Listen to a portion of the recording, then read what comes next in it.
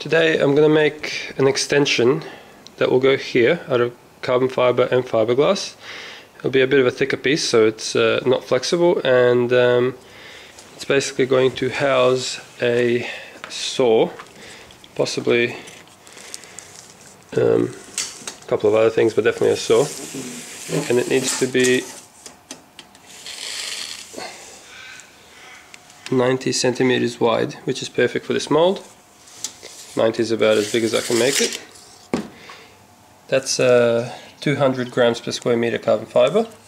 This is 1300, so 1350 grams per square meter here. I'm going to cut them both 90 centimeters long and about 45 centimeters wide. And then we're going to infuse that in the mold over there. Now, I want you to put your drink down because you may spit it out. Okay, this is all over your computer. This is 200 grams per square meter. So you put the drink away. This is 1350 grams per square meter. Tool pattern, just the same, but I mean this stuff is thick, you know, compared to that.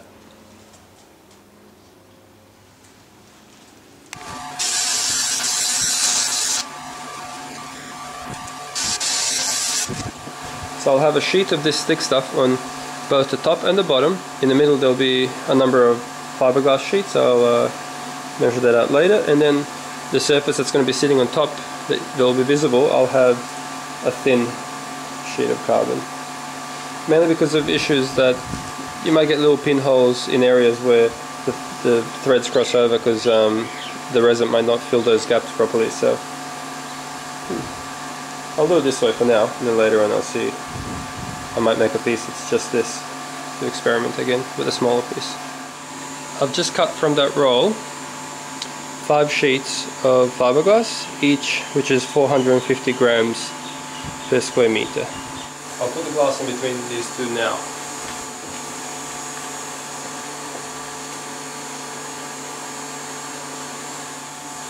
In the background you can just hear the pump warming up. It needs to run for a little while before you use it to infuse anything.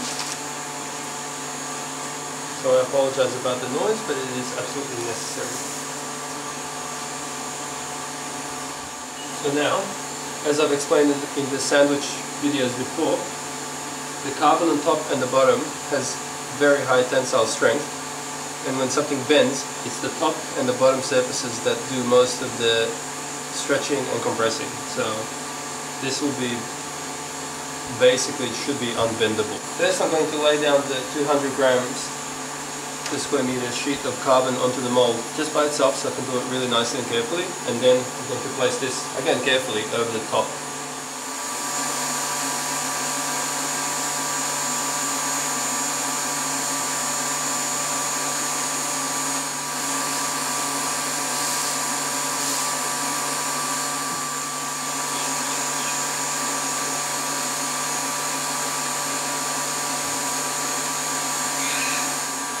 Okay, I have here a variety of things on top of the mold which will help the part release from the mold in the bag and all that sort of stuff, and flow the resin and whatever.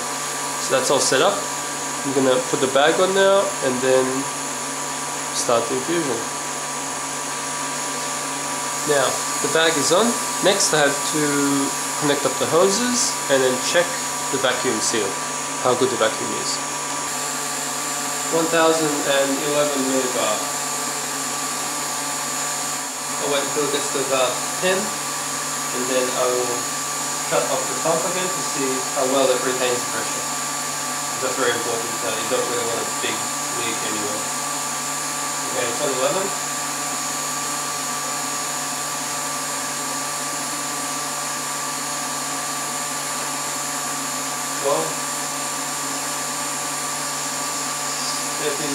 I'll have it done.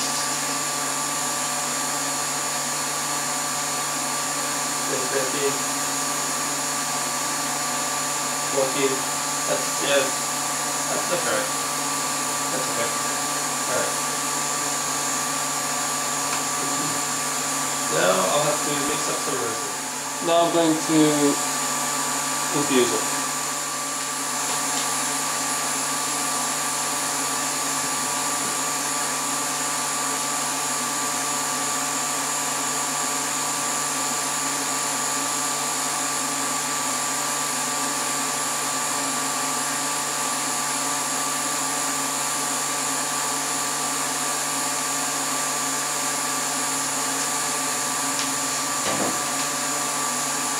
So if that's not enough resin, which I suspect it won't be, I'm just going to clamp it off again, mix up more, and add it to that cup.